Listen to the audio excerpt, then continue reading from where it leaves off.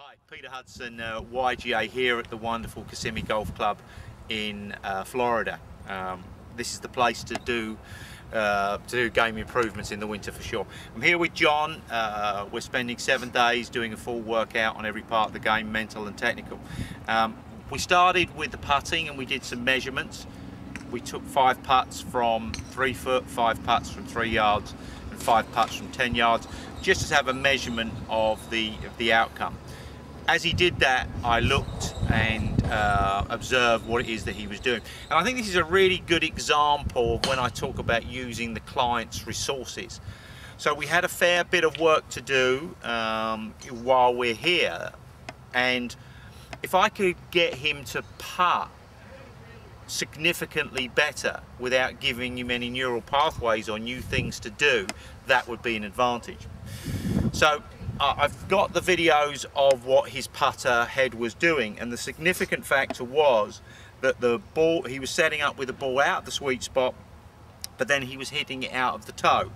Now this could cause several things. First of all, we're not getting a pure strike out the sweet spot. Because this position was varying, then that's going to change how he feels the putt. But also, obviously, as it hits the ball, the club face could open.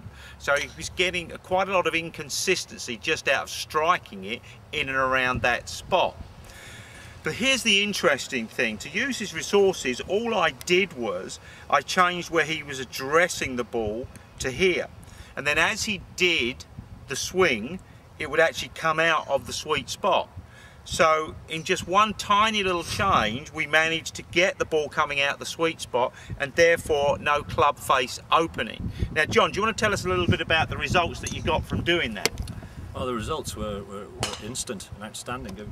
The pace was better, the feel was better, the sound was better. And I think the other thing though that helped was we minimised the movement. So we changed my pre-shot routine to a situation where I positioned the ball, the club head over the ball, as we'd agreed, a couple of swings to see the path, reconnected, ball behind, club behind. Okay, so what we did was we also changed some of the pre-shot routine to make sure that when he was actually out on the course, then he could follow that pattern and deliver that same movement.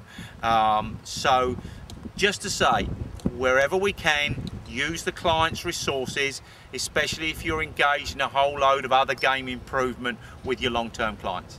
So thank you very much to Kissimmee Golf Club. Peter Hudson from YGA, over and out. Thank you.